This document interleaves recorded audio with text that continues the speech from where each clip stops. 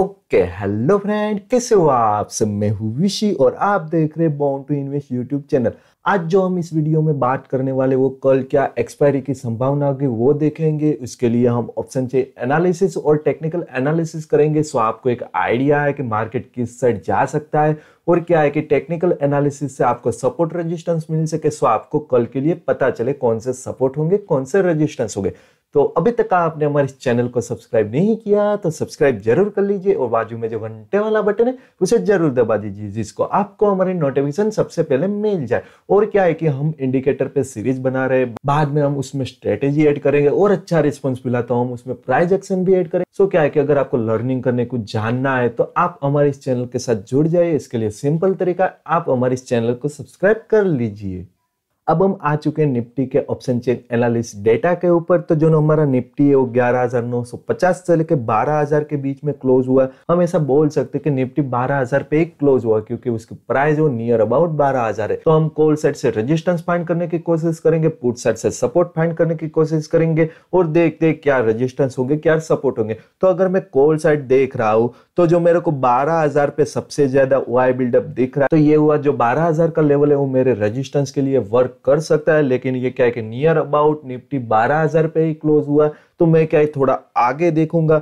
तो मैं थोड़ा आगे देख रहा हूं तो मेरे को दूसरा सबसे ज्यादा ओआई बिल्डअप 12,100 पे दिख रहा है। तो मैं क्या है कि दो सपोर्ट रखूंगा, एक रखूंगा 12,000 और एक रखूंगा 12,100। बाद में मैं पुट साइड देख रहा हूं तो मेरे को 11,900 का लेवल दिख रहा है जहां सबसे ज्यादा ओआई बिल्डअप दिख रही है। तो इसका मतलब ये हुआ कि 11,900 का लेवल मेरे लिए सपोर्ट की तरह वर्क करेगा। तो ये थे मेरे support and resistance option chain analysis से। 11,900 का मेरा सपोर्ट रहेगा, 12,100 का मेरा रेजिस्टेंस रहेगा। तो अब देख लेते हैं निफ्टी कल कौन सा मूव दे सकता है। अगर मेरे को call side long position buildup हुई दिखे तो मैं ऐसा बोल सकता हूं कि मार्केट अपसाइड जा सकता है। लेकिन अगर मैं कॉल साइड देख रहा हूं तो एक ही प्राइस पे मेरे को लॉन्ग पोजीशन बिल्डअप हुई दिख रही है, वो है 12,050 पे। तो मैं ऐसा एक प्राइस है इसीलिए मैं इसको इग्नोर कर रहा हूं। अगर मेरे को ये दो और दो से ज्यादा दिखती तो मैं इसको ऐड कर लेता, लेकिन एक ही प्राइस मिल रही है तो मैं इसको ऐड नहीं करूंगा। बाद में पुट साइड देखते हैं। अगर पुट साइड मेरे को लॉन्ग पोजीशन बिल्डअप हुई दिखे तो मैं ऐसा बोल सकता हूं कि मार्केट जाएगा डाउन। लेकिन पुट साइड मेरे को ऐसी कोई पोजीशन दिख नहीं रही तो मैं ऐसा नहीं बोलूंगा कि मार्केट डाउन जा सकता है। बाद में फिर से कॉल साइड आ जाते। अगर कॉल साइड मेरे को शॉर्ट पोजीशन बिल्डअप हुई दिखे तो मैं ऐसा बोल सकता हूं कि मार्केट जाएगा डाउन। तो ये सभी स्ट्राइक प्राइस में मेरे को शॉर्ट पोजीशन बिल्डअप हुई दिख रही है तो इसका मतलब ये हुआ कि मार्केट डाउन जाने के चांसेस है। बाद में मैं फिर से पुट साइड आ जाता हूं। अगर पुट साइड मेरे को क्या है कि शॉर्ट पोजीशन बिल्डअप हुई दिखे तो मैं सब बोल सकता हूं कि मार्केट अपसाइड जाने के चांसेस है। तो देखो ये सभी स्ट्राइक प्राइस पे हमें क्या है कि शॉर्ट पोजीशन बिल्डअप हुई दिख रही है तो इसका मतलब ये हुआ कि मार्केट अपसाइड जाने के चांसेस है। इन सिंपल कल मार्केट अनडिसीजनल टाइप मूव देने की कोशिश कर सकता है। वैसे भी कल एक्सपायरी है तो आपको दोनों तरफ मूव देखने को मिल सकता है। ये थी ऑप्शन चेन एनालिसिस निफ्टी का। अभी हम बैंक निफ्टी का ऑप्शन चेन एनालिसिस करते हैं। अब हम आ चुके हैं बैंक निफ्टी के ऑप्शन चेन एनालिसिस डेटा के ऊपर। तो कॉल साइड से हम रेजिस्टेंस फाइंड करने की कोशिश करेंगे, पुट साइड से सपोर्ट फाइंड करने की कोशिश करेंगे। तो अगर मैं कॉल साइड देख रहा हूं तो सबसे ज्यादा वाई बिल्डअप मेरे को 32,000 पे दिख रहा है। लेकिन ये क्या है कि थोड़ा दूर है तो मैं इसको कल के लिए ही देख रहा हूं। तो मैं थोड़ी नजदीक के प्राइस पे देख रहा हूं तो 31,500 पे एक अच्छा खासा क्या है कि वाई बिल्डअप दिख रहा है। तो एक मेरा वो भी बोल सकता हूं कि 31,500 का जो लेवल है वो मेरे लिए रेजिस्टेंस की तरह वर्क कर सकता है। बाद में चलते हैं हम पुट साइड से हम सपोर्ट फाइंड करने की कोशिश करेंगे।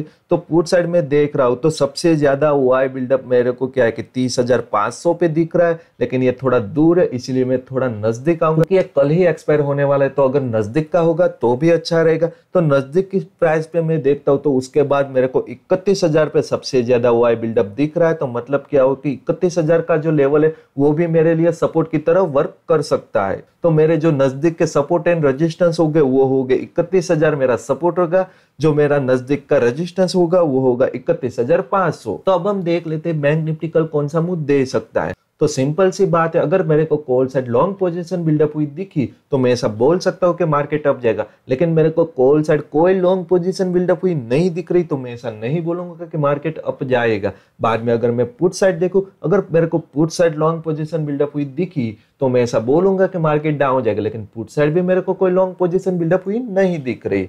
तो इस पॉइंट से हमें मार्केट अप या डाउन जाने के कोई सिग्नल नहीं मिला। बाद में हम फिर से कॉल साइड आ जाते। अगर कॉल साइड मेरे को शॉर्ट पोजीशन बिल्डअप हुई दिखे तो मैं ऐसा बोल सकता हूँ कि मार्केट डाउन जा सकता है। तो कॉल साइड में देख रहा हूँ तो कॉल साइड मेरे को शॉर्ट पोजीशन बिल्डअप हुई दिख रही है, तो इसका मतलब ये हुआ कि मार्केट डाउन साइड जा सकता है। बाद में फिर से पुट साइड आ जाते हैं। अगर मेरे को put side short position buildup हुई दिख रही है तो मैं ऐसा बोल सकता हूँ कि मार्केट अप साइड जा सकता है। तो पुट साइड मेरे को इधर शॉर्ट पोजीशन बिल्डअप हुई दिख रही है तो मैं ऐसा बोल सकता हूँ कि मार्केट अप साइड जाने के चांसेस है। तो 2 पॉइंट मिले जिसमें हम कुछ डिसीजन ले सकते हैं। तो एक पॉइंट मिला डाउन साइड जाने का, दूसरा पॉइंट मिला अप साइड जाने का। तो इन सिंपल ये भी क्या है कि निफ्टी की तरह कल अनडिसीजनल रह सकता है। तो अब चलते टेक्निकल एनालिसिस की ओर और देखते कौन सा मेरा सपोर्ट रहेगा, कौन सा मेरा रेजिस्टेंस रहेगा।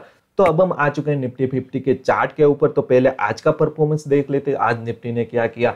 तो मैंने कल ही बोला था अगर निफ्टी कल क्या है कि ओपन ग्रीन में होता है और थोड़ी डाउन साइड जाने के बाद अगर ये मेरे सपोर्ट जोन में से ऊपर जाता है तो मैं इसमें बाइंग साइड आऊंगा। तो देखो निफ्टी ओपन हुआ ग्रीन में, बाद में थोड़ी डाउन साइड देखने को मिली, बाद में ये देखो ये थोड़ा नीचे जाके कहीं ऊपर गया, लेकिन क्या है कि मेरी सपोर्ट लाइन के आसपास ही था तो मैं इधर से इसमें बाइंग के लिए आया। तो बाद में देखो एक अच्छा सा अप मूव आपको देखने को मिला है। बाद में देखो ये रिवर्स हो गया और देखो रिवर्स कहां से हुआ, तो रिवर्स भी वहां से हुआ जहां हमारी क्या है कि रेजिस्टेंस लाइन थी।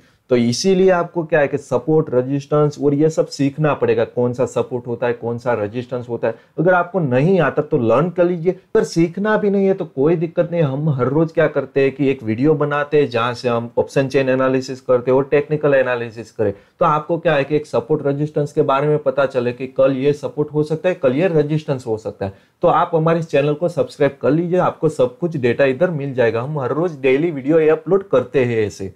तो बाद में देखो ये इधर से रिवर्स होकर नीचे आए तो फिर से जो हमारा जोन था वहीं इसने अपना क्लोजिंग दी है। तो ये तो हो गया आज का। अब देख लेते कल क्या हो सकता है। कल मान लेते हैं मार्केट ग्रीन में ओपन होता है और हमारे जोन के आसपास नीचे आता है और इसके आसपास से बुलिश साइन देता है अप जाने के, तब मैं इसमें बाइंग में आऊंगा। अगर ये क्या है कि मार्केट मॉर्निंग में ऊपर ओपन होता है, ऊपर ही चला जाता है और ये हमारी रेजिस्टेंस लाइन के आसपास से नीचे आने का साइन देते हैं, तब मैं इसमें बियरिश में आऊंगा, मतलब शॉर्ट करूंगा।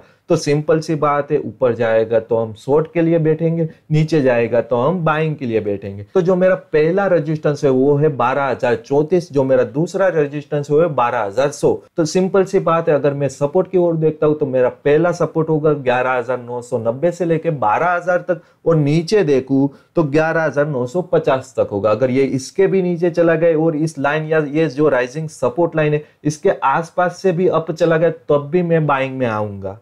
अब हम आ चुके हैं बैंक निफ्टी के चार्ट के ऊपर। तो पहले आज का परफॉर्मेंस देख लेते हैं, बाद में कल का देखेंगे। तो आज क्या हो, मार्केट ओपन ग्रीन में हुआ, बाद में थोड़ा रिट्रेसमेंट देके हमारा जो ये जोन था उसमें से ये टच करके फिर से अपर चला गया। देखो अभी ये अपर भी कहाँ तक गया है, जो हमारी क्या है कि मैंने बोला था 31,500 के आसपास, तो ये थोड़ा उससे नीचे रह के नीचे आ गया। तो ये क्या होता है कि आपको देखना पड़ता है, अगर ये एग्जैक्ट नहीं कभी कभी वर्क करता, आपको उससे थोड़ा नीचे या थोड़ा ऊपर जाके क्या है कि नीचे आने का साइन देता है। अगर ये आपका सपोर्ट रेजिस्टेंस के आसपास से कुछ दिख रहा है रिवर्सल टाइप, तो आपको वहां से अगर पोजीशन में हो तो एग्जिट हो जाना चाहिए। अगर पोजीशन लेने वाले हो तो आप वहां से पोजीशन ले सकते हो जिस साइड का आपको रिवर्सल दिखे। तो ये क्या थे, हमारी लाइन के आसपास से नीचे आ गया। तो ये तो हो गया आज का। अब देखते कल क्या हो सकता है। तो सिंपल सी बात है, अगर ये कल ओपन हुआ बुलिश में, अगर ये थोड़ा बुलिश में ओपन होकर फिर से नीचे आ गए और जो ये राइजिंग सपोर्ट लाइन है उसके आसपास ये क्या है कि रिवर्सल देके ऊपर जाता है, तब मैं इसमें बाइंग में आऊंगा। अगर ये क्या है कि बुलिश में ओपन होकर ऊपर चला जाता है और ऊपर जाने के बाद ये हमारा जो रेजिस्टेंस लाइन है जो 31,500 है वहां से रिवर्सल दे रहा है, तो मैं शॉर्ट में आऊंगा। तो ये हो गई बाइंग एंड सेलिंग की अपॉर्चुनिटी। और मान लेते कि चलो कल ये क्या है कि ये लाइन जो हमारी राइजिंग सपोर्ट लाइन है उसको ब्रेक करके नीचे आ गया, तो मैं फिर से ये जोन जो हमारा है वहां तक वेट करूंगा कि ये जोन पे कुछ रिवर्सल दे रहा है, तो मैं फिर से इसमें बाइंग में आऊंगा। अगर रिवर्सल देता है तब की बात है, अगर नहीं देता तब मैं कुछ नहीं करूंगा। तो सिंपल सी बात है, जो हमारे सपोर्ट होंगे वो कौन से होंगे, जो हमारे रेजिस्टेंस होंगे बैंक निफ्टी में वो कौन से होंगे। तो जो रेजिस्टेंस की बात कर लेते हैं तो 31,500 का हमारा रेजिस्टेंस है। अगर उसके आसपास कुछ होता है तो मैं इसमें शॉर्ट में आऊंगा। मैं सपोर्ट के बारे में बात कर लेता हूं तो 31,200 से लेकर 31,100 वाला जो है वो हमारा सपोर्ट की तरह, जोन की तरह वर्क करेगा। तो इसमें कुछ रिवर्सल टाइप होता है तब मैं इसमें बाइंग में आऊंगा। अगर 31,100 के नीचे कोई मेरे को लेवल चाहिए तो वो होगा 31,000। तो ये था हमारा छोटा सा video on Nifty and bank Nifty के ऑप्शन चेन एनालिसिस और क्या है कि टेक्निकल एनालिसिस पे। तो आपको ये वीडियो कहीं से भी अच्छी लगी हो तो प्लीज यारो लाइक कमेंट एंड सब्सक्राइब कर लीजिए। अगर आप लाइक कमेंट करोगे तभी तो हमें मोटिवेशन मिलेगा और वीडियो ऐसे आगे लेके आएंगे। सो प्लीज यारो लाइक कमेंट एंड सब्सक्राइब कर देना। अगर आपको क्या है कि सीखना है, लर्निंग करना है, तो हमें हाल फिलहाल इंडिकेटर पे सीरीज बना रहे हैं, बाद में उसमें स्ट्रेटेजी भी ऐड करेंगे और अच्छा रिस्पॉन्स मिला तो हम उसमें प्राइस एक्शन भी ऐड करने वाले हैं। तो आपको कुछ लर्न करना है तो प्लीज हमारे इस चैनल को सब्सक्राइब कर लीजिए। चलिए मिलते हैं अपने नेक्स्ट वीडियो में, तब तक के लिए टाटा, गुड बाय, जय हिंद।